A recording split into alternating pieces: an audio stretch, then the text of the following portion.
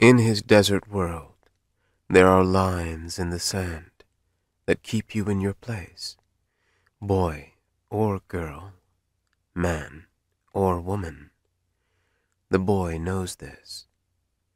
Then one day, at school, a door cracks open, a chance to be another.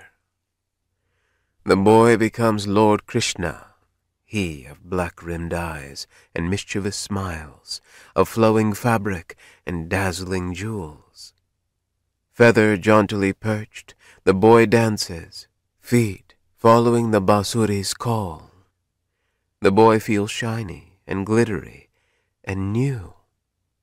On this stage, the line blurs, and the boy feels free. Unexpectedly, the boy's world shifts. A deep rift opens. Mother gone, a sickness wasting her away. Father gone soon after, crushed by grief. The boy is alone, alone with two sisters to care for. He aches with loss and worry. Worry for his sisters, worry for his home. How will they live? Who will take care of them? Then, a hint, a glint.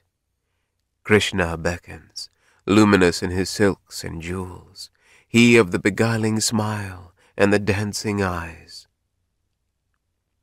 The boy has a thought, an idea, a bold idea. He wonders, can he? Dare he? A ghagra, mirrored and flowing, a choli, brightly patterned, kajol-lined eyes, bright red lipstick,